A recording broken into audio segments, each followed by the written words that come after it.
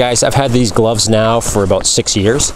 I picked these up, yeah, about 6 years ago, and I used them for hunting and for photography. These are the HEAT 3 smart gloves, and they're pretty awesome. I'm going to go into detail on these, and you guys can let me know what you think.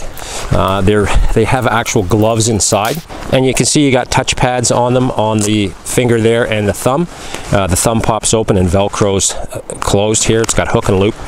The only thing I can say that kind of annoys me about these gloves is if you're going to wipe your nose, if it's running, and you hit this hook, it's cut me a few times. But other than that, maybe you could just put like a piece of cloth on there or something to absorb the boogers. Anyway, these things have been great. They have waterproof zippers on the palm and on the backside. It's just this little pocket in there.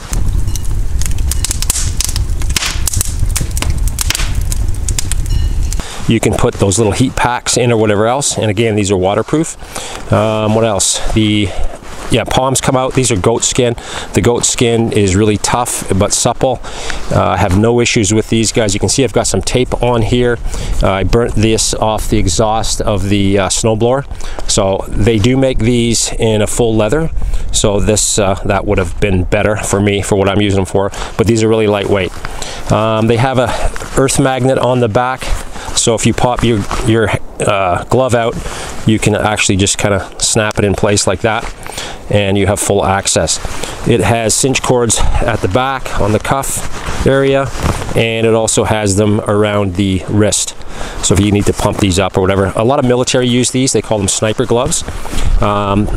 And they're pretty cool. They have lanyard holes on them, so you can hang these off your pack or whatever you want to do. So these are like back in the day as a kid, we used to call them, or I guess our parents used to call them, idiot mittens. And on our mittens when we were about 2 years old, I think I kept mine till I was about 25, they had a string that went up through your sleeve back around to the other mitten, so if you dropped them, or you wouldn't lose them and your hand wouldn't freeze and fall off. So this is a good idea here. If you want to pop the glove off quickly, you're not going to lose it. You can work with whatever you're doing, and that's an awesome feature. So I like that. What else can I tell you about them?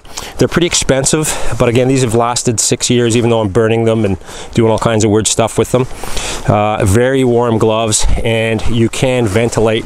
If it gets too hot in there, you can open up these zippers and good to go. I've used these in -30, -40 and have no issues with them. A lot of military agencies use these. They're called Swedish sniper gloves is what I've been told.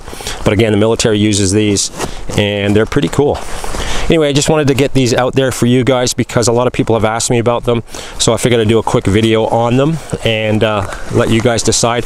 I've left links in the description on Amazon and also right to the HEAT 3 glove manufacturer. And if you use the Jimmy Meat Whistle or JMW 2020, I believe it is, you'll get a free shipping. So that's pretty cool. That's about it, guys. And you can see the palms are still in perfect shape. No issues. There's no wear. And again, goatskin. So pretty cool. I think if I buy another pair, it'll be the full leather. A little bit more expensive, a little heavier, but I can, you know, abuse them a little bit more, I think. And again, this was from the exhaust on the snowblower. Anyway, thanks for watching this quick video, and we'll talk to you soon.